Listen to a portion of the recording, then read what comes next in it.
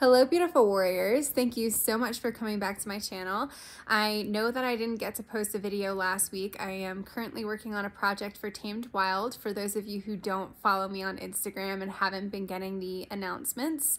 So yeah, I wanted to come on here today and definitely talk about this amazing, beautiful lunar eclipse that we're having in Gemini. And if you haven't subscribed to my channel already, make sure that you do, because I post every single week unless I'm doing something for Tamed Wild or something.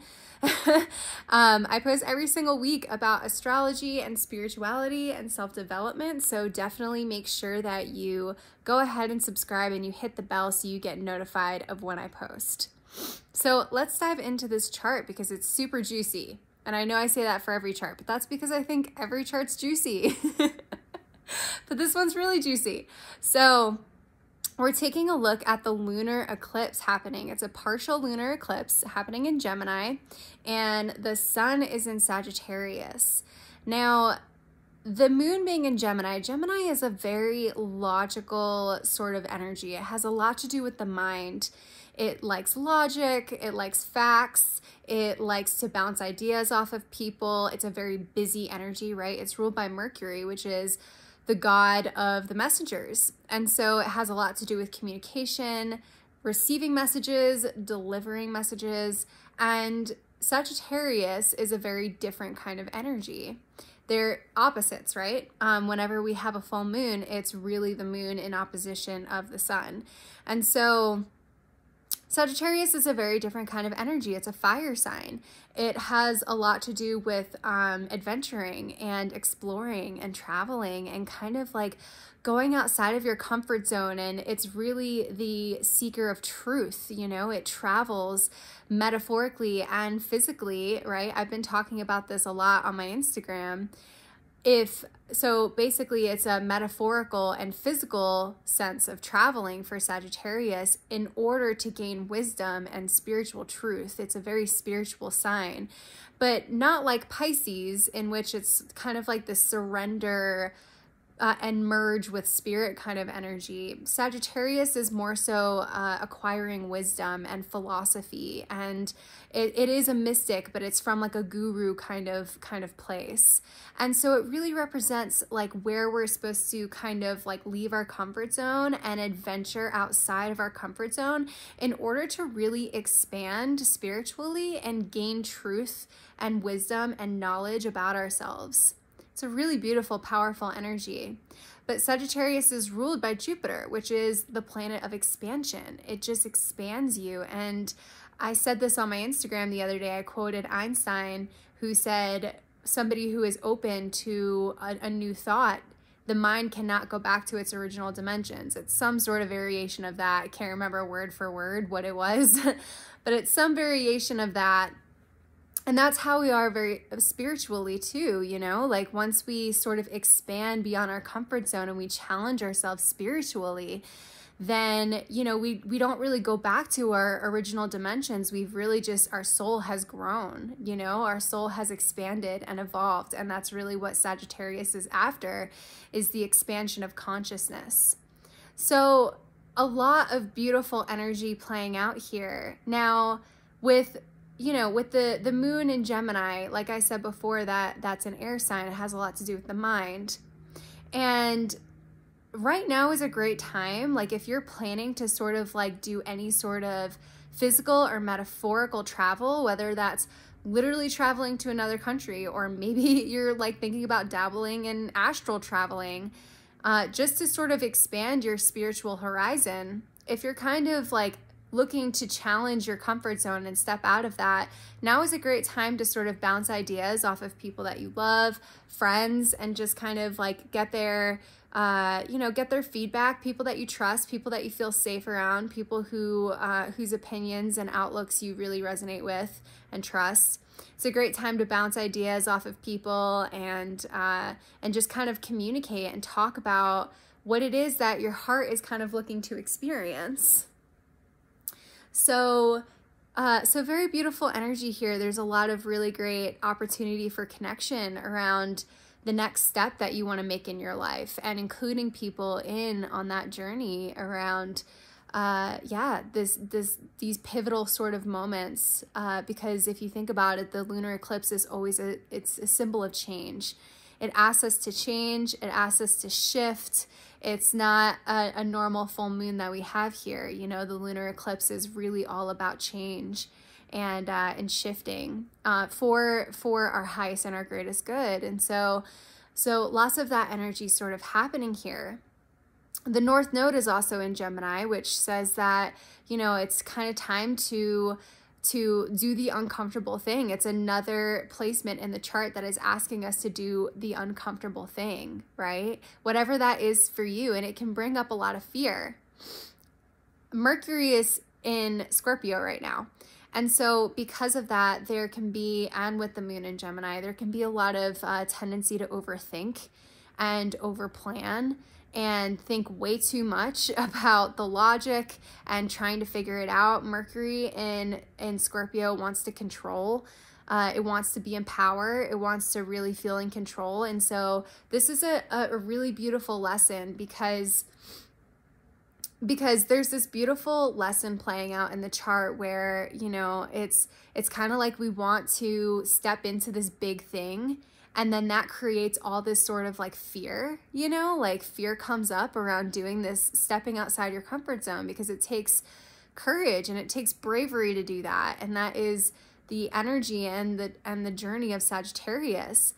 And Mercury in Scorpio is all about like kind of, it can bring about fear when, you know, we get in our minds a lot and we want to control. So yeah, really stepping outside of the comfort zone, facing the fear, but then also noticing when you're overthinking, noticing when you're trying to figure everything out, when really you just need to be surrendering to spirit. And there's got to be kind of like a balance between that. There's got to be a balance between, you know, gathering all of the information, gathering all of the facts in order to make your big move, and also really allowing spirit to guide you. Neptune is at play here, and that's why I'm bringing this up.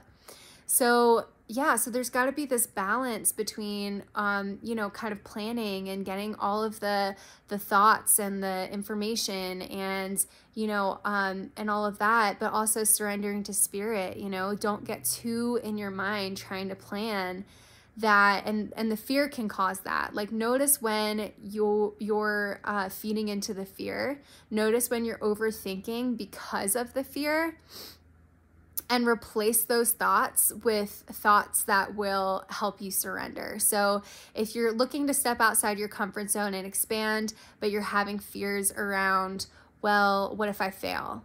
Then replace that thought with, what if I succeed? You know?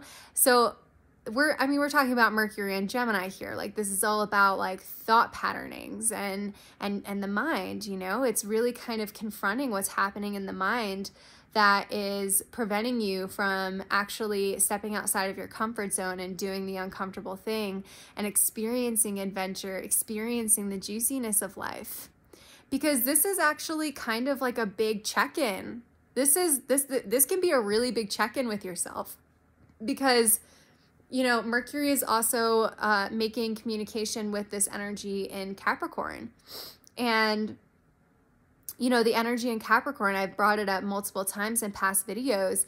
This has really been challenging us to take a look at our foundations in life and rebuild foundations that aren't making sense for us.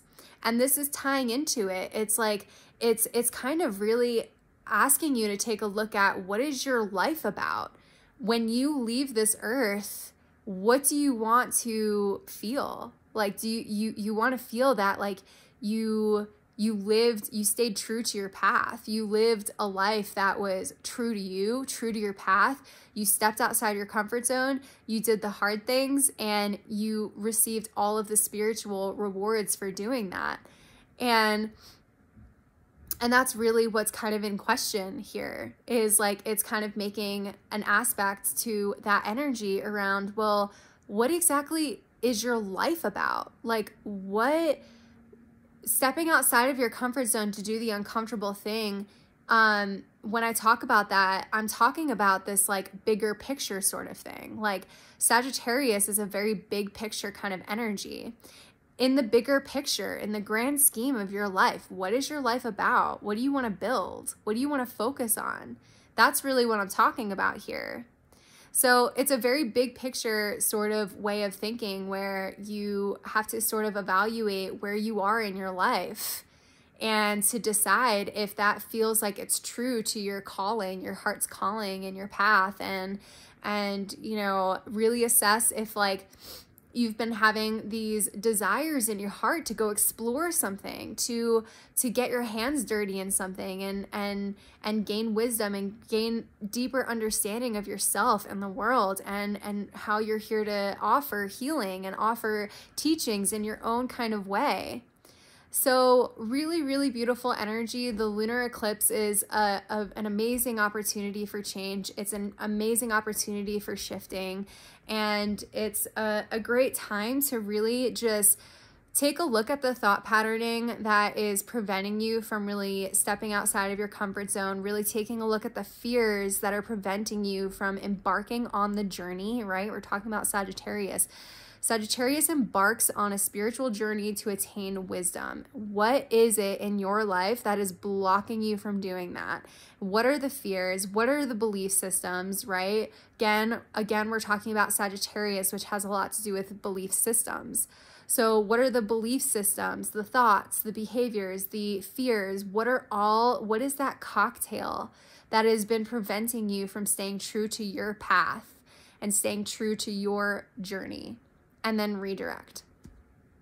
So I hope you guys liked this video. If you did like it, give it a thumbs up. Make sure that you share it with anybody who you feel like sharing it with.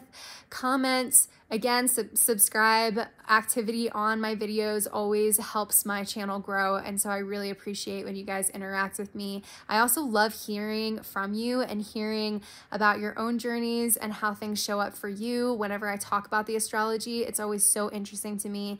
And yeah, I hope to see you guys for the next video. Let me know in the comments below where Sagittarius and where Gemini falls in your chart, and let me know what's kind of coming up for you after you have listened to this video. Thanks, guys. I'll see you for the next one.